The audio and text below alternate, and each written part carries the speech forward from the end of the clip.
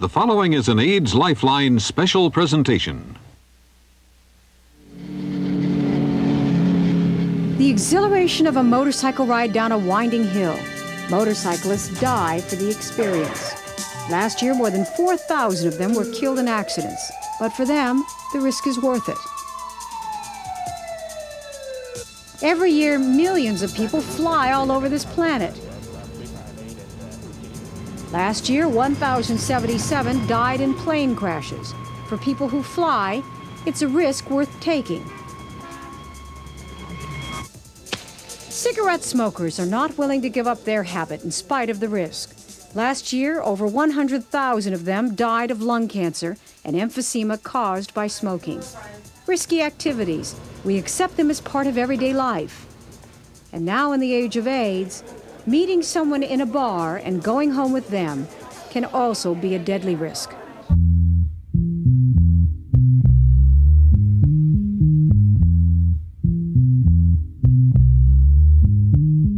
Sally got a one-track mind. It doesn't matter if it's yours or mine. Cause if you're getting dough and you wanna get with her, yeah, you can hit her. Yo, see, Sally got a one-track mind. It doesn't matter if it's yours or mine. Cause if you're getting dough and you wanna get with her, yeah, you can hit her. I knew a girl named Sally who tastes were exquisite. Saks Fifth Avenue bag made a lizard. When she was a child, her parents had money. She was spoiled rotten, and now things have gotten worse. She's a professional, she'll start to switch if I bump it in the itch. I watched her grow into a neighborhood hoe. Ran around town with every Tom, Dick, and Joe. Quite amusing, the little did she know that word got around, that Sally was down. Sweet 16, but she looked 21. If the price is right, she'll be twice as nice. Just a friends for a man in a Benz. Then he cuts you off when he hits the skins. Now you got another one, he drops a beamer. Wake up, girl, don't be a daydreamer. Sally got a one-track mind. It doesn't matter if it's yours or mine. Cause if you're getting dough and you wanna get with her, yeah, you can hit her. See, Sally got a one-track mind. It doesn't matter if it's yours or mine. Cause if you're getting dough and you wanna get with her, yeah, you can hit her. Sally's 19 and nothing has changed. On the prowl, her lifestyle's foul. I see her at the club, sipping on a drink, playing herself in her girlfriend's mink. Talking about, look at him, he's cute. Thinking to yourself, does he have any loot? The guy walks up and he says hello. The lights are dim and the mood is mellow. They talk for a few, she grabs her coat. Told her girlfriends don't rock the boat. Her girlfriend said don't go, you just met him. Knowing all along that Sally's gonna let him knock the boots from the bed to the floor. But Sally doesn't think that she's living like a whore. You little hooker, queen of the stunts, you better wake up and smell a blunt. Sally got a one-track mind. It doesn't matter if it's yours or mine. Cause if you're getting dough and you wanna get with her, yeah, you can hit her. See, Sally got a one-track mind. It doesn't matter if it's yours or mine. Cause if you're getting dough and you wanna get with her, yeah, you can hit her. 21 years old and you have a son. On your own, you don't know which one to blame. There's no shame in your game. People know your name from your neighborhood fame. Bronx, Manhattan, Brooklyn, Staten, Black, Jamaican, Italian, Latin. There's no end to your list of men. And everybody knows how you love to bend. Now you're getting older and you care about your rep. You're still a hottie, but you try to watch your step. Never been in love, always been an object. Pretty young thing growing up in the projects. I remember when he used to play in the grass. Didn't have breasts, didn't have a, became a slave to material things. And now you're snacking on 4 chicken wings. See, Sally got a one-track mind. It doesn't matter if it's yours or mine. Cause if you're getting dough and you wanna get with her, yeah, you can hit her. Yo, Sally got a one-track mind. It doesn't matter if it's yours or mine. Cause if you're getting dough and you wanna get with her, yeah, you can hit her.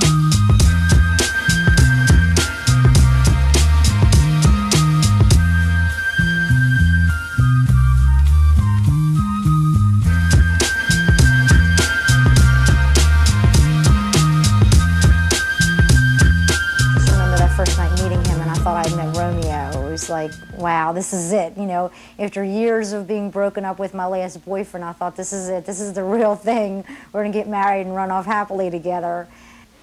Relax your fist. But Tema Luff's dream turned to horror.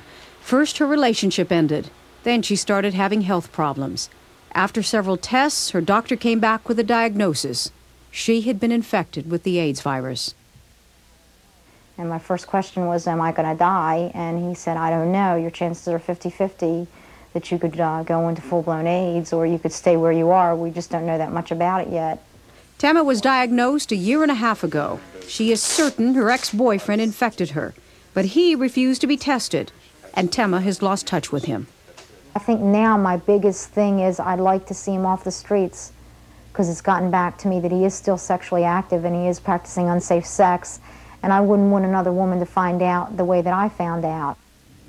To this day, I can't comprehend that I've gotten this. It's real hard for me to understand that, you know, they're trying to make it sound like gay men and IV drug users, and I'm neither. As a matter of fact, I'm totally the opposite. I've never done any of the things that everyone seems to want to think that you do in order to get this. And I'm going public because I want people to be able to look at me and say, my God, if it happened to her, it might happen to me. Was Temma just unlucky, or is AIDS a serious threat to heterosexuals? The answers can be confusing. Earlier this year, an article in Cosmopolitan magazine said, women who engage in normal vaginal intercourse have little reason to fear getting the AIDS virus. Then another bombshell this past March. Sex researchers Masters and Johnson published a study claiming the AIDS virus is spreading rapidly through the heterosexual population. According to AIDS experts, the truth lies somewhere in between. Today, every sexually active straight person faces some risk of getting AIDS. How high or low the odds depends on your sexual behavior, as we will see with 4 people: a university student, a single woman living in the Midwest, a businessman who travels across the country, and a single mother who lives in the drug culture. They are all playing their own version of sexual roulette.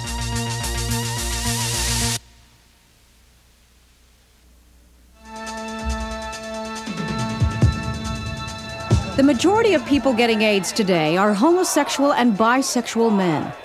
The next highest group is intravenous drug users who share needles tainted with blood containing the AIDS virus.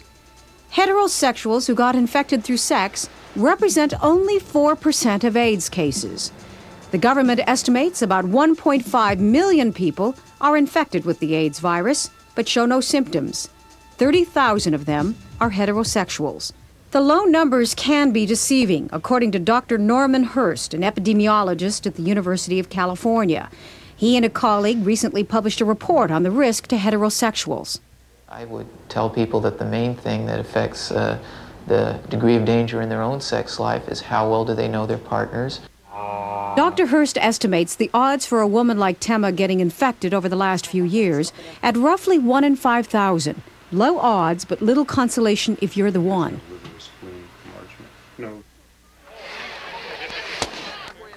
It's National Condom Week at the University of California at Berkeley. On campuses across the country, condom celebrations have become an annual event. In spite of their light-hearted approach, college students and other young people are becoming more aware about AIDS. These are issues that are hard to chew, and I don't want to tell you how to screw. You gotta listen because I'm telling you, be responsible for what you do. According to a national Gallup poll conducted last year, 1/3 of all college students are using condoms or taking other steps to reduce their risk of infection. But most students are slow to change their attitudes and behavior. Safe sex is a girl that dresses well, a girl that is a college student, definitely. Someone that has a good background. I mean, some girls I talk to, their parents are drug abusers or alcoholics, and then you gotta watch out.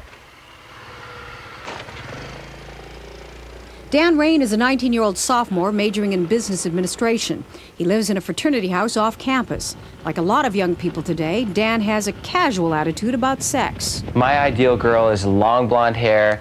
Actually, I like a girl with like brown hair with streaks of blonde hair with brilliant blue eyes. I can tell right away. God, this is great. You want to study tomorrow? Yeah, study in the morning. Okay. Can do that. Yeah, I got tons of econ. The girls that I date and that are in college, I think they're more worried about getting pregnant. AIDS is not a prevalent concern with the girls because you know, we don't hear AIDS lectures or AIDS, you know, watch out for AIDS or anything like that every day. I've taken health classes on AIDS, so I know you know, how you can get and stuff like that. But I think a girl, if she's going to date a guy, I think she can tell if he's gay or not. So this concern, she knows her background, and you know, and so she guesses that, you know, this guy is safe. A few girls I've gone to bed with the first night that I met them, especially in the dancing, in the party scene, where you've had several beers and things get really relaxed. They give in with their feelings, they show their feelings more, and I definitely show my feelings more after I've been drinking. My preference is no condom, and she uses the contraceptive. According to the risk scale, a college student like Dan, who has unprotected sex with 6 girls during his first 2 years at school, runs a 1 in 50,000 chance of getting AIDS. His risk of dying in a motorcycle or scooter crash is 1 in 1,200. You know, you kiss a little bit, you dance a little bit, you get a little close, and you know, if you can sense if she's willing to go a little bit farther, and some girls are, and it's really convenient living in the house and having a party downstairs and then coming up here to have another drink, talk a little bit, and you have your bed right there, and it's really convenient. It's kind of dangerous, but it's convenient, and I've done that. What I would like everybody to do is to put some lube on their hands and then try opening up a condom package so you can find out what it's really going to be like to be fumbling in the heat of passion. A seminar that teaches women how to make safe sex erotic. For the single woman in the age of AIDS, this may become as common as the career seminar. The man of my dreams. Surveys show that AIDS is changing women's sexual behavior. It's a phenomenon that reaches into the very heartland of America. Omaha, Nebraska. With only 1 reported case of heterosexual AIDS, this city would appear to be a haven from the AIDS scourge. But Raylene Boulay worries. She is about to take the AIDS antibody test. I'm here to talk to you. I'm very concerned about the AIDS epidemic and feel that having an annual AIDS test is being a responsible person, like an annual pap smear. I don't believe there is a low-risk area. Omaha has fewer people in it. They haven't had the concentration of it that they're aware of yet, and hopefully they don't. Raylene found herself back in the singles world after having been married and raising 2 children. Well, Omaha, Nebraska seems to have a shortage of single men, so they lead a wonderful life here. And this isn't probably the best hunting ground in the U.S. We have a neighborhood bar here called Mr. Toad's. It's like Omaha's answer to Cheers, and that's really fun. It really is. It's very comfortable. It's really crazy. Springtime in Omaha! Yay!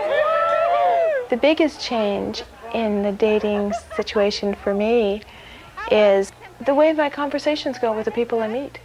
That would be the basic change, because I always was very conscientious and not very casual. But now my conversation leans more from, so what do you do for a living, to, so what's your attitude on life? The sexiest man in a bar is the one who just gave blood and passed.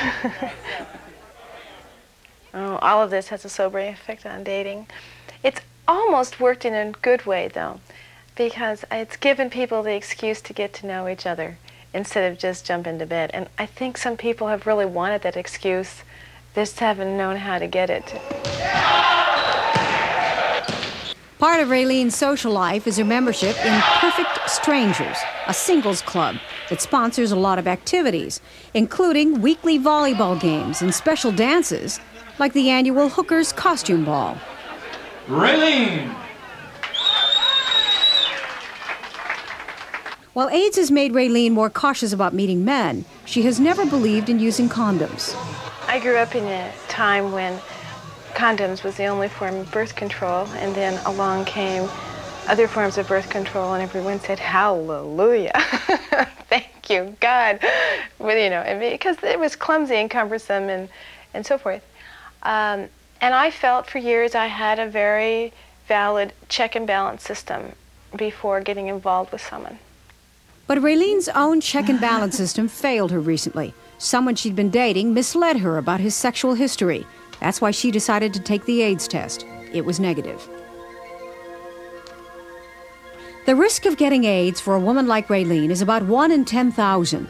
If she lives in New York City, where the AIDS virus is more prevalent, her chances of getting AIDS would increase to 1 in 4,000. That same woman stands a greater chance of dying from lung cancer or emphysema if she's a heavy smoker, about 1 in 300.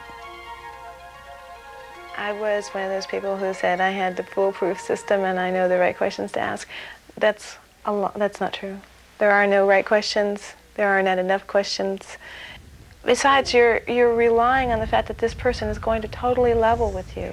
And with the use of condoms, you don't have to rely on that. You're relying on something that does work for sure. And this is such a different attitude than I used to have. So different. Next on course B, the color-coded maps and signs in this vehicle match the station. The rapid spread of AIDS among homosexuals was helped by jet-age mobility, the same kind of mobility that exists in the corporate world. Every day, 750,000 businessmen travel throughout America. Aside from doing business, it's an opportunity for sexual encounters. Bruce Sanchez is a salesman for a Seattle-based corporation.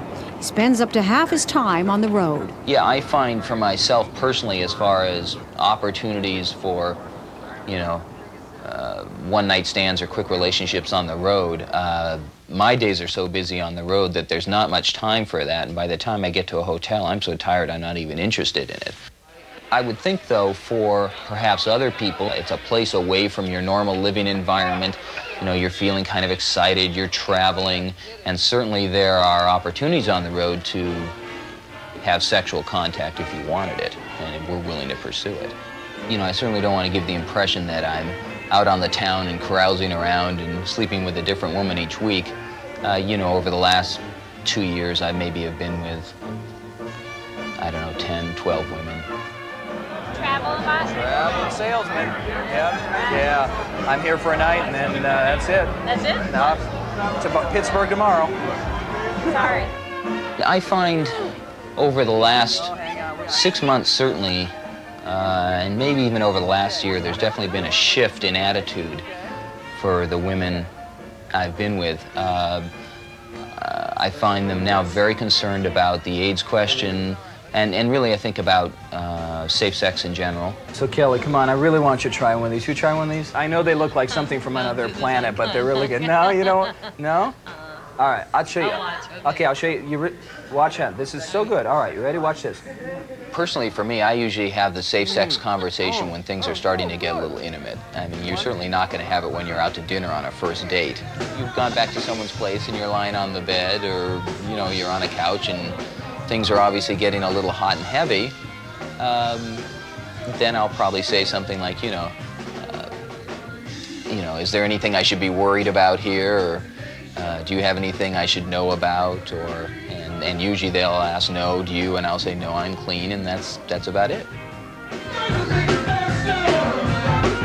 I think if you were the type of person that was out on the road and having sexual contact with people while you were in town for an evening or in town for a couple of days, I think you'd have a fairly high risk factor of some type of sexually transmitted disease.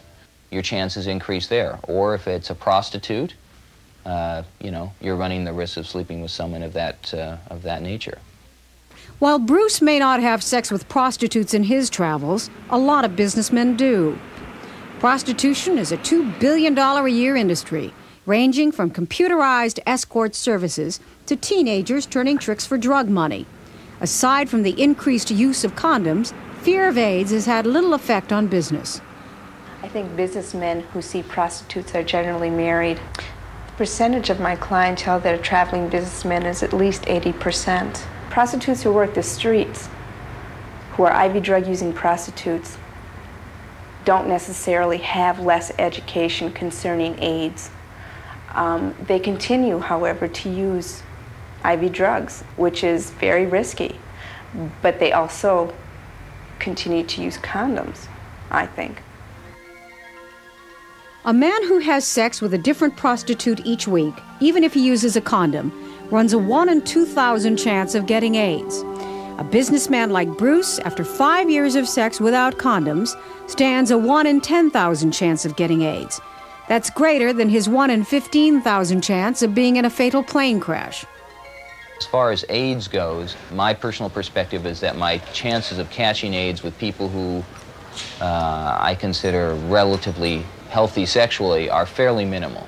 And I'm not willing to use a condom in order to decrease that risk. I just don't feel that risk is all that great at present. I may change my mind in a year or two as those statistics increase.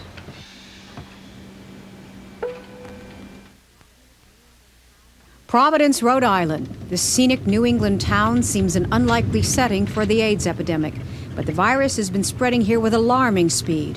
Since 1984, the number of AIDS cases has been doubling every year. One source for the increase is found in these neighborhoods with their large population of drug addicts. The AIDS virus has spread rapidly among intravenous drug users and their sexual partners. When IV drug users share needles tainted with blood containing the AIDS virus, they infect other drug users. They in turn infect their sexual partners. For 28-year-old Maria, a mother of 3 children, the world of the drug addict has been all too familiar. Her brothers and sisters have been addicts. She herself was addicted to cocaine, and her ex-husband was an IV drug user. It got to the point to where one day he was shooting a needle in front of me, and I saw how he did it. I just thought that you put the needle in your arm and you just inject the heroin inside of your body, and that was it. But he was pumping his blood in and out until it turned purple. And I said, oh my God, Johnny, no wonder. That's how people get AIDS. It gets all purple like that. It looks gross, then you share it. Despite her husband's sharing of needles, Maria didn't think she was in danger of getting AIDS herself. I didn't think that you share a needle, you get AIDS, and then make love to me. I'd get it. I don't know why, I just didn't know. I didn't make that connection. Finally, Maria's sister Sarah helped her to quit using drugs and to leave her husband. Since I was small, my sister always was there because she believed that everything was going to be okay. I said, I'm going to believe her, you know. What could I lose?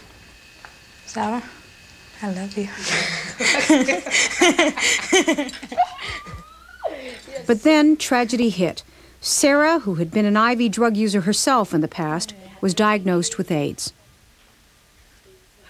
She was upstairs in the bedrooms, and she said, Mary.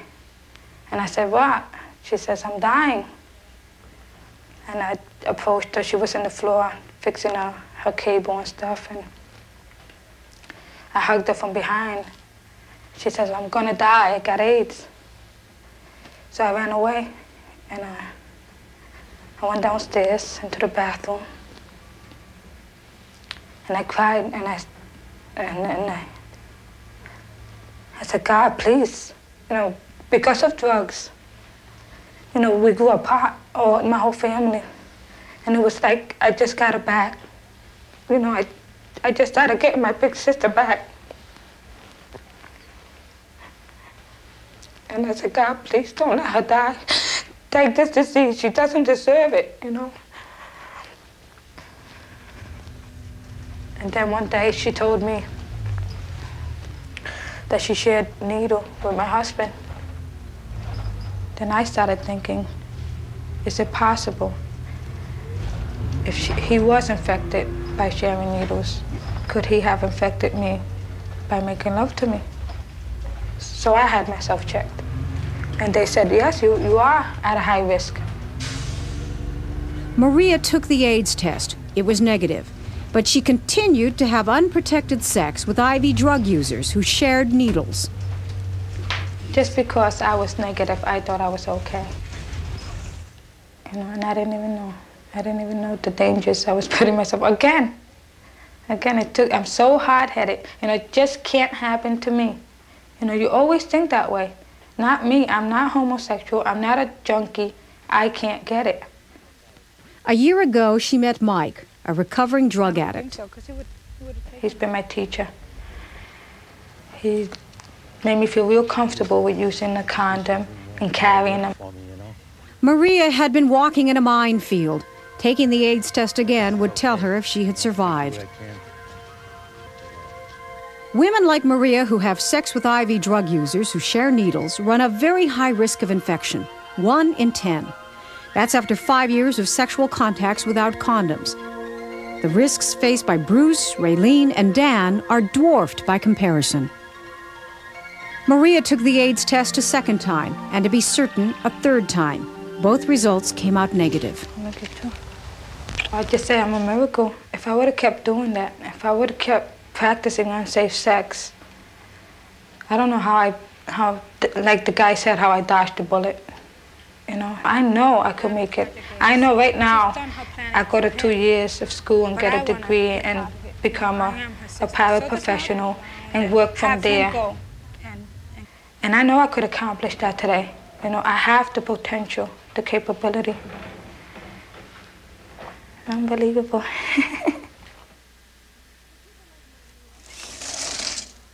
For people like Maria, who are poor and trapped within the drug culture, the heterosexual AIDS epidemic has already arrived. Experts believe it could spread to larger numbers of heterosexuals if people don't begin to change their behavior.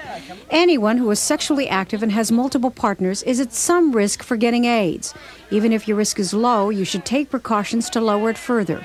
If you don't, you could end up like Tema Luft, who met someone new, fell in love, and caught a deadly disease. I could be anybody's daughter. I'm your 9-to-5 worker. I've been paying taxes since I was 17, and I still can't figure out how I got it. I mean, I know how I got it, but it still is occasionally real hard for me to believe that I really have it. Sexual Roulette will be right back with some important information on AIDS prevention. It only took him a few months. He started getting sick at around 2 or 3 months and was dead at 7. When this woman's son Gabriel died at 7 months old, he was blind, had hepatitis, anemia, ulcers. He died of AIDS. Now, the solemn watch is on for her 3-year-old son. He has the AIDS virus. He seems to be healthy, but doctors say he could get sick any day. Both children got AIDS from their mother, who doesn't want to be identified. She shared needles shooting up heroin. What exactly am I supposed to feel guilty about? Because I was a drug addict? She not only shared needles, but also shared sex. Well, I don't think I've passed it along to too many people. And for Gabriel's father, that's his problem. Because he wasn't extremely helpful. I'm more concerned about him passing it on. One of them do. Can't go wrong. Can't go wrong. So, from one to another and to another, AIDS is passed on. So the only way you can is through sex and sharing needles. And sharing needles. You don't have to use a contaminated needle to get AIDS. Baltimore's large drug population is spreading the fatal disease among their sexual partners at an alarming rate. That's the word these former users are taking to the streets. They work for Baltimore's health education resource organization, HERO. They're battling AIDS ignorance with condoms and factual conversation. When I first started this job, for instance, I could not even say there was heterosexual transmission because there weren't, the cases were so low. But now, it's higher than 4% now. And that's because of the IV drug use. The IV drug use occurred directly in the heterosexual population. It's a frightening thing, man. You know what I mean? To really look into them kind of things. You know, what would I do if I did find out that I had it? You know, I mean, like, psychologically, I think I might zap out. Not wanting to know you have AIDS is not an uncommon feeling. This woman's 30-year-old son is dying of AIDS. Sharing the needle was easier than sharing the news. Well, when we first found out in November, the doctor asked us to warn the people that was in his group. While he was there in the hospital, 2 guys came down. We told them, and we haven't seen anybody else since. so they could be still shooting up. Right, because it frightened them. Some of those addicts with AIDS will wait for death on the streets, homeless. Organizations are offering support, like this residential center on Fulton Street, opened especially for users in treatment. And I had a drug addiction, so I wasn't to be trusted. And a lot of my friends were homeless, and we used to get together and we used to stay in galleries, stay up all night getting high just so we have a place to stay, because once you didn't have any high, the man in the gallery put you out. Drug addiction, AIDS. It's a double whammy. The drugs take away the quality of their life as the disease takes away their life.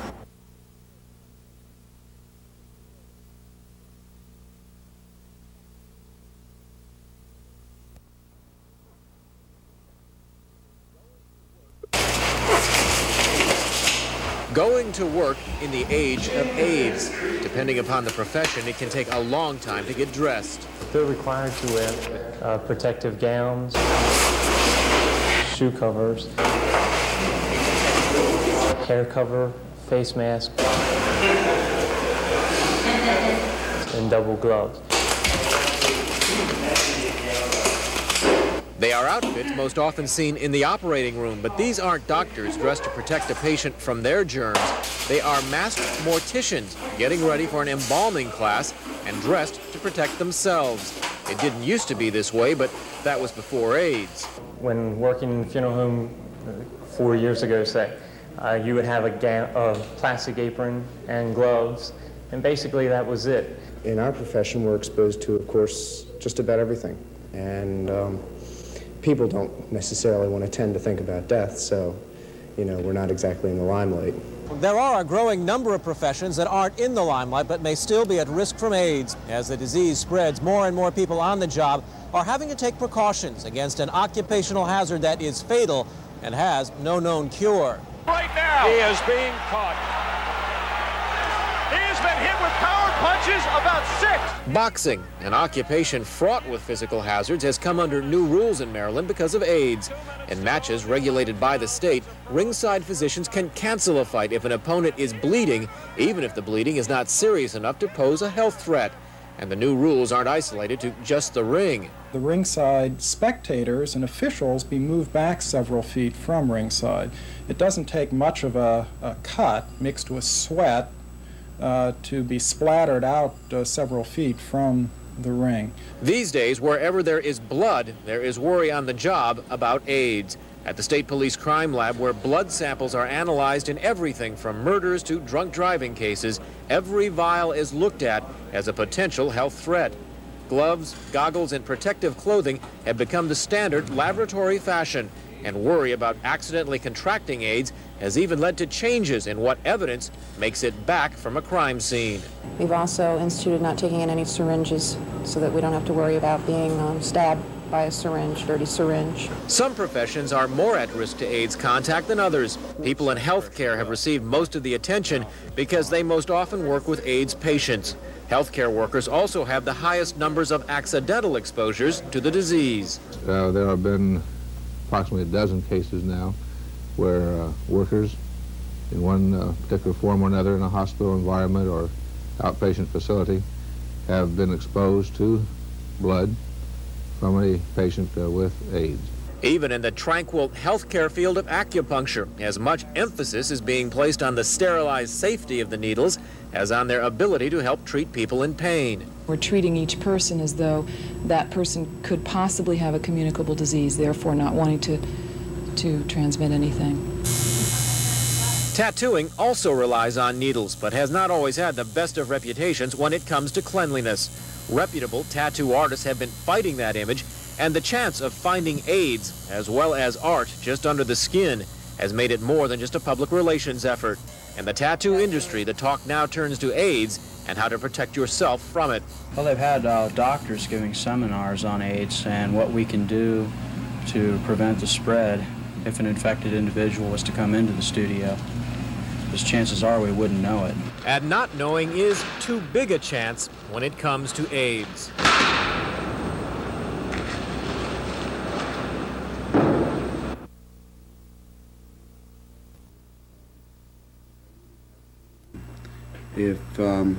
If I only have a few weeks of quality time that I can spend with my family and people that I love, that's important to me.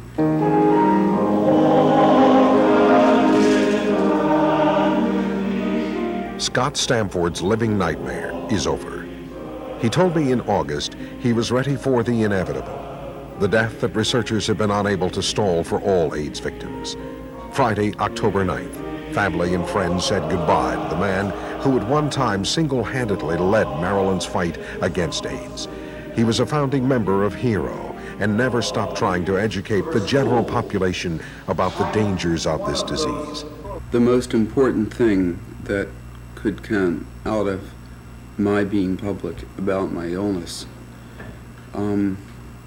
would be for people to come to grips with AIDS and the fact that it's killing their friends, their family members, and if not already, every American household will be touched by this disease. This once active leader in the fight against AIDS had lost the use of his right arm and leg, could not walk alone, and was often left struggling to utter his thoughts during the last months of his life. All of this within 2 months of learning that he had AIDS. But unlike the nameless faces hidden away in some hospital ward, Stamford did not face his death in the shadow of secrecy. Thanks to a large family, he was not alone. You take what you're dealt. And Scott took what was dealt to him with a great deal of courage. And we can only do the same. This family came to cherish every moment together as precious time.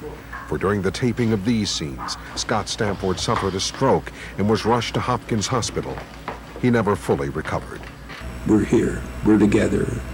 We're together today, and we'll be together every today.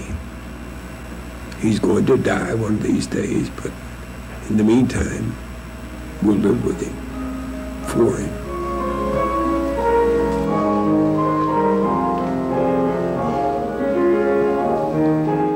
Stamford said he faced death proud of what he accomplished.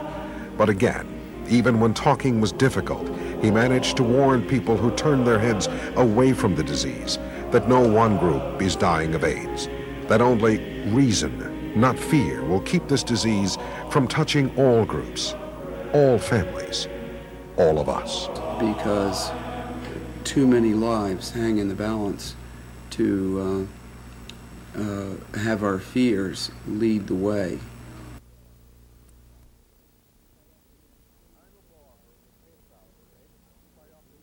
I'm a barber and a hairstylist, okay? Quite often when I'm shaving a person, I'll nick them or something, or they'll have a bump and it'll bleed. Am I eligible for picking up this disease? The barber who does that would, like any time, should wash his hands afterwards if he gets a little blood on the hand. If there's no cut on the hand, nothing wrong at all, there'd be no way it could get into his body. Dr. Robert Wyndham is the Assistant Secretary of the U.S. Public Health Service and an expert on AIDS. It's still no indications of public toilet seats and, saliva or, someone else's urine, maybe that's left on a toilet seat or something like that. Not one of those instances would there be a problem because the virus lives a very short time outside of the body, and the amount of virus that's present in urine and also that it's been present in the saliva in those few patients where it has been identified has been in small numbers. This is a condom. This is a spermicide with nanoxynol 9 that kills the AIDS virus. These are the best protection we have against AIDS. Get them. This controversial public service announcement urges that people use condoms to prevent the spread of AIDS.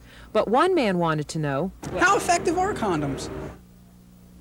The exact percentage of effectiveness is not known because it will vary on how well one uses a condom.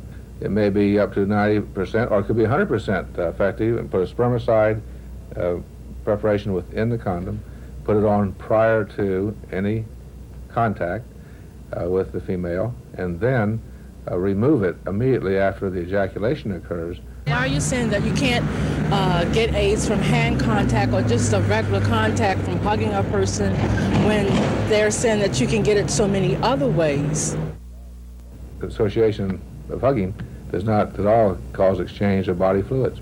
Dr. Wyndham says he's worried by the public's paranoia about casual contact with AIDS patients. We don't want people to have hysteria. We want to have the hope and understanding of the problem. And particularly, it's been a sad situation in many communities where we have babies who have been deserted in the hospital. Mothers have deserted them, fathers are deserted. We want people to visit these young children. And also even the AIDS patient who is suffering in the later stages of the disease. There's no reason why one should not